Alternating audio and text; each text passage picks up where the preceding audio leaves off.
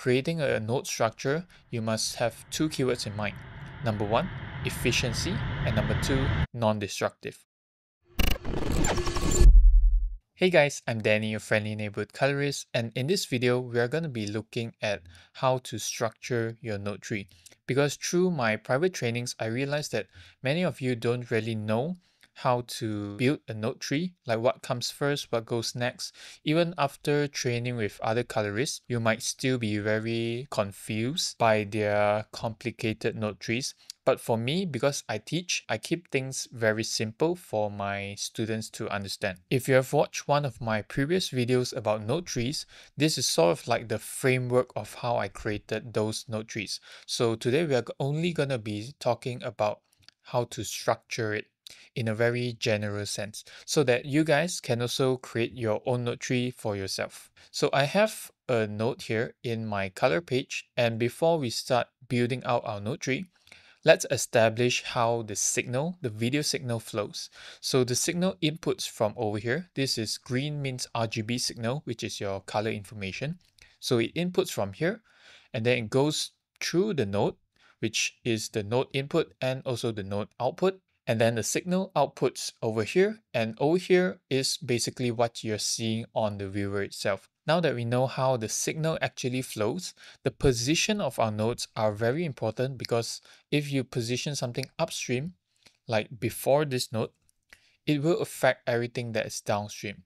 That's why creating a node structure, you must have two keywords in mind. Number one, efficiency, and number two, non-destructive. So I explained quite a lot of these concepts on my online course, but I'm just gonna go through it very quickly in this video. How I'm gonna build my node tree is, let's go by the processes. All right. So when we have our clip like this over here, which is a red lock clip, as you can see on this label down here, the first thing that we have to do is color management. So I'm going to do color management on my second node here. Let's label this color management. Although color management is the first step that we have to do before we get into color correction and color grading, it doesn't necessarily has to be the first node in our node tree. So we can position things upstream of the color management node and also downstream of the color management. So this is one of the reasons why I like to grade on a clip level instead of a timeline level, or what we call a project level, which is this color management, right?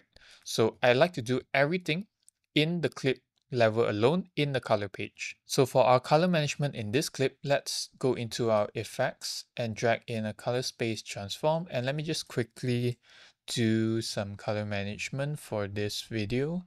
Let's do a red white gamut and also a red log 3G10.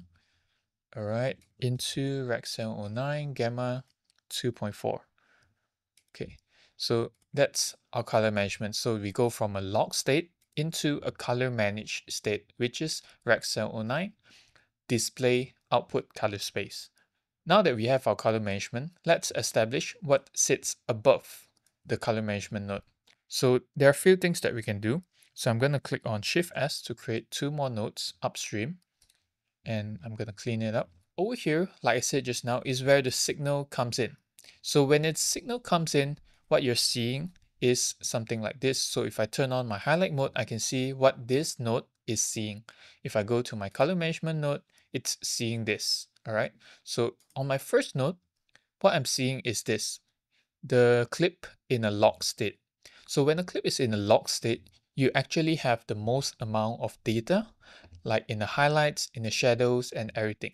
So at this stage, right off the signal input, I would like to do preservation, which is sort of like to preserve the highlights, to dim it down a bit, or to target skin tones better. So this is the stage where you can do all of that. So I'm going to label this preservation. Okay, so once we're done with our preservation, we can move on to color correction, which is our second process. So for the second node, I'm going to label it primaries.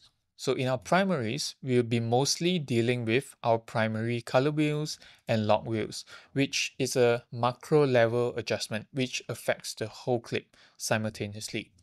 But once we're done with our primaries, we'll move on to our secondaries. secondaries. So in our secondaries is where we start to select things out, sort of like qualify, let's say for the greens using the qualifier, and pick out the green color or the wood color over here and make adjustments on a more micro level so that we can pick things up.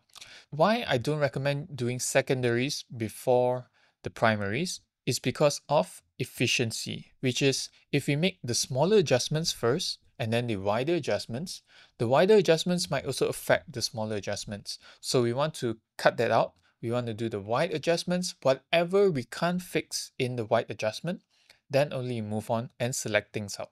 So that makes sense, right? And it's very logical, this node tree, okay? So after our secondaries, we can actually move on to something that we call a look. So this look is where we do our creative adjustments. So if you're in a warmer tone, if you're in a denser tone, things like that. Sort of like if, let's say in this scene, what I can do is maybe push the gain to a more warmer tone and desaturate it to make more of a goldish tone instead of a vibrant. So something like this, we can do that in the look, is where you get creative, all right? So let's clean up this node graph. And I'm going to create more nodes downstream of the color management. So after the look, then only we move on to color management, which switches our clip from log state into a display color space, which is Rec 709. So you can imagine the color space from a very wide log color space, it compresses it into a Rec 709 color space, and this smaller color space will be much harder to work in because we don't have as much data and flexibility to push the colors. That's why we want to make all these adjustments upstream of the CST or the color management in order to really maximize that data, that flexibility of pushing the colors. So downstream of our color management, we will have things that work better in Rec 709.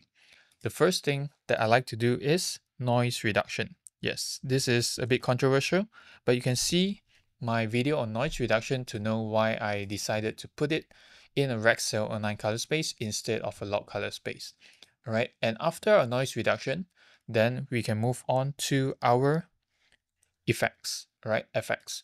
So any effects like film grain, film damage, or camera shake, or if you want to do some patch replacement, everything you can do in the effects, which is right at the back. So film grain would definitely sit behind noise reduction because we don't want to add film grain and then do the noise reduction, which will reduce the noise that we just added, so it doesn't make sense. So this lineup, this structure makes quite a lot of sense to me, and I've been using this framework to build all of my node trees, and until now it works perfectly fine. Remember the two keywords, efficient and non-destructive. So the nodes, the adjustments that we make won't be fighting with each other, which is not something that we want, because if that happens, then it will create a lot of banding and a lot of unwanted artifacts in your clip.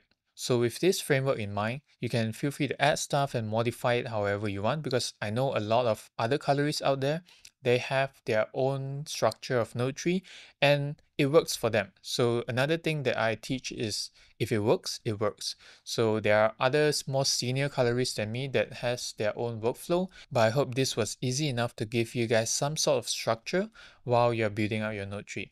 So that's it for this video. Thank you for watching and I'll see you guys in the next one. Bye bye.